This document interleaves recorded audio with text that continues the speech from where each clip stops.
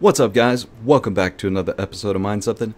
If you're new here, my name is Jake, and in today's video we've got a head-to-head competition between Bzminer and SRBminer for the top efficiency spot when mining Ironfish.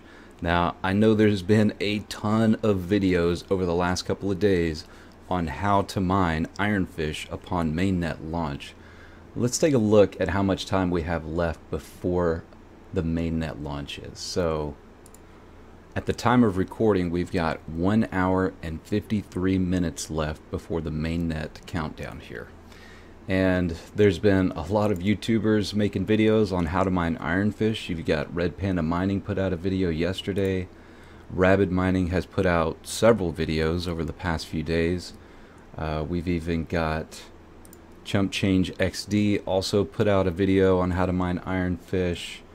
We've got few others. I think Hawk put out a video as well. Yep, yesterday, actually today, about 3 hours ago. And then I think the Mining King also put out a video earlier. Well, it was about 12 hours ago. So everybody's covering Ironfish right now, and I'm sure there's a lot of speculation on why. And you know, we've already gone over the tokenomics, and obviously this is a VC coin, so expect a lot of promotion around this project. Now that could be really good for price in the future, in the near term, but could be really bad for price in the future for the long term. So after a year, we're looking at staking unlocks and VCs able to sell some of their coins. But for right now, you know, the way emission curves work, you're going to garner the most amount of coin mining it as soon as it launches. So let's take a look at where difficulty is at right now. So prior to mainnet launch, about 2 hours prior, we're sitting at 706 terahash. So by the time you guys are watching this video, and most likely by the time mainnet launches, we're probably going to be well over, well, we may be in the petahash territory. So I don't know what that's going to mean for profitability, but you know, everybody wants to know what's the most efficient thing to use to mine. And in all of these videos, everybody is talking about using SRBminer specifically on Hero Miner's pool. And I've got some good news for you. You have other options now. One of those options is going to be Bzminer, who just put out a couple of different betas last night and this morning. Bless his heart, I know he's been working hard to get this working, and that's what I am going to compare against SRBminer right now.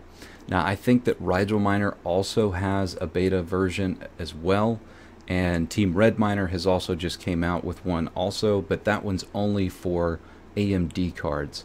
Now, I'd like to compare Rigel Miner on this, but time is of the essence, so I'm trying to get this to you guys as quickly as possible. Let's go ahead and take a look at Hive OS. So, right now, I have it using SRBminer version 2.2.4, and we are mining specifically to Hero Miner's pool. And as you can see, this is the hash rate that we're getting, so 9.135 gigahash at 78 watts, or all the way up to 85 watts or 86 watts. And that's pretty good compared to the rest of the miners on different pools. However, with this new beta version from Bzminer, we're going to increase significantly, and we don't have to use Hero Miners to do it. So let's take a look at this flight sheet real quick.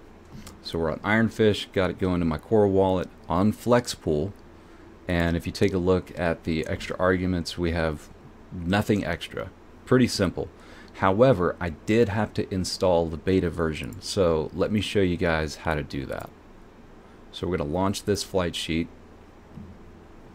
go back to the overview page, and what you're going to do is you're going to run Hive shell start, and then you're going to go and you're going to copy this command from Bzminer. I'll put it down in the description below, but sometimes these copy and paste don't always work very well, so I'll leave a comment also with this command. And let's refresh this. And we'll go ahead and pull up the Hive shell.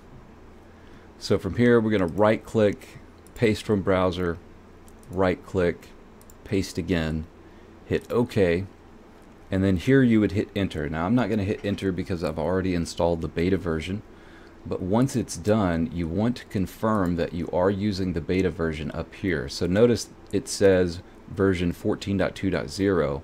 However, when I put my cursor over it, it says version 14.2.1b3. That part is imperative.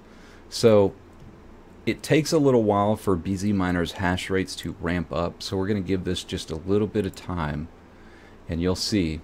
Now you may have one rejected share initially. I think that's pretty common. It looks like I had a ton of rejected shares on Hero Miners with his first beta release, which was 1b1 or 1b2, I'm not sure. But at about 2 o'clock this morning, he put out another beta version, and that cleaned that up. And so here we are, 11.26 gigahash at 78 watts, as compared to what we were doing with SRBminer, which was 9.114 at 78 watts. And that is a total increase of 23%, which is significantly better.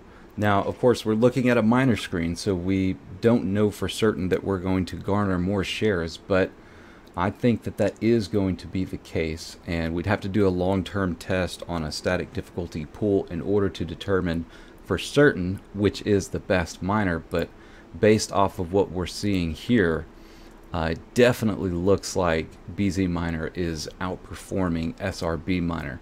Now stay tuned for some more videos in the future. We'll cover Rigel miner, and we'll also cover Team Red miner. And before you go, if you would, do me a favor, hit that like, and if you haven't subscribed, please consider doing so, and I will see you guys on the next video. Hey, for those of you guys who stuck around for a minute, I bet there's somebody out there probably wanting to know what exchange Ironfish is listed on, and I took the time to read through their Discord, and apparently I'm not the only one asking this question. Earlier this morning someone said when exchange list, same date with mainnet, and somebody responded and said this is unknown because Ironfish is based in the US. They cannot disclose any exchange listing information, and there will be no ICO event or anything like that. Essentially the exchanges have to list and announce. So I'm not certain what exchanges there are going to be, but I did also want to point out that there are other pools that you can mine to. You don't have to just stick to Hero Miners or Flex Pool. You've got Cryptex, you've got ZK, H-Pool, F2 Pool, and Easel.me. So there's some other options out there. So maybe give some of those other ones a try. You know, as far as being on the pool with the most hash rate, we want to try and decentralize this as much as we can. So just something to consider. Anyways, that's it. I'll see you guys on the next one.